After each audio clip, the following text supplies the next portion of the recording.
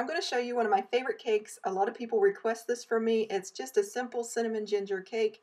Here are your ingredients, but don't worry, I'll include a link below with full nutrition information and details as usual.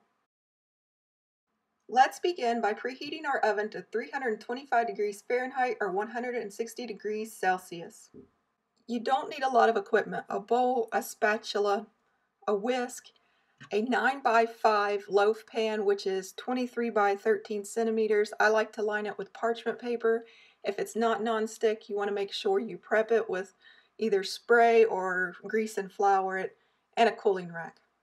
Okay, let's get started by putting 3 eggs or 150 grams into the bowl, and then 2/3 cup of oil, 160 milliliters. Add in some vanilla. You want about a teaspoon worth. You can add in 2 teaspoons if you like, 5 to 10 milliliters. Depends on how well you like vanilla and how much you want it to shine in there. I like to just do about a 1 teaspoon here. Mix it together until it's nice and combined, like this.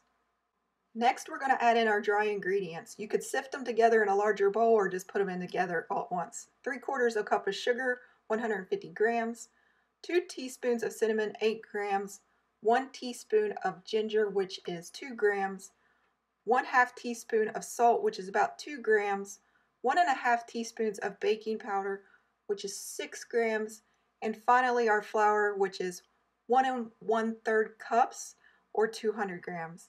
And you're just going to mix this until there are no more lumps and you don't see any more flour. If you need to, switch over to a spatula to stir it at the end, because it does become a little tough to stir. Again, we're going to put this into a prepared 9 by 5 pan. I like to use parchment paper because it's always easier to remove. If it's not nonstick, make sure to prepare it with some nonstick spray or grease and flour at first. Then just pour it into your pan. It's going to be a thick batter, so you may need to level it out onto the sides a little bit like this. And then you're going to bake it anywhere from 35 to 45 minutes or until it is separating from the pan, and if you touch it, it will bounce back. And you can also do the toothpick test where you put it in the middle and it comes out clean. Put it onto a cooling rack, let it sit 5 to 10 minutes before removing, and then just lift it out of the pan and put it onto the cooling rack to completely cool. It'll take about an hour to completely cool, maybe 2 depending on how hot your kitchen is.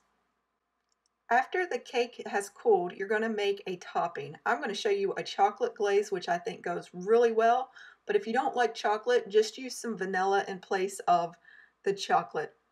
You're going to start out with 1 cup of powdered sugar, and to that you're going to add in 2 tablespoons of cocoa powder. If you have a sifter, I highly recommend sifting them together, and if not, just stir it well until you don't see any more lumps.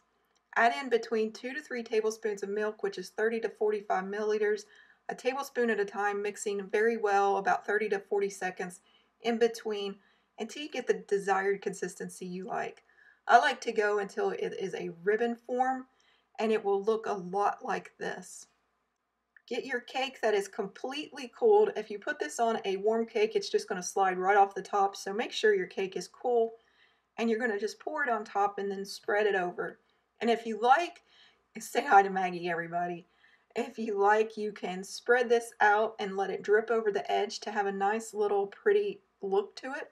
But if not, just spread it on the top until it is nicely well covered. It'll be nice and shiny. Let it sit 10 to 15 minutes before you cut it. It'll get a matte finish and it'll be easy to cut and store. Let's cut into this so you can see how absolutely delicious this cake is. It's one of my favorite ones to make, and it's one of my favorite ones to give as a gift, especially during the holidays, as it just reminds you of fall weather. Now, if you like, feel free to experiment with the spices. Add in some allspice, add in some nutmeg, some cloves, whatever you like. It's absolutely a beautiful cake. I hope you enjoyed this recipe. Visit us at jacksonsjob.com for more, and as always, happy baking.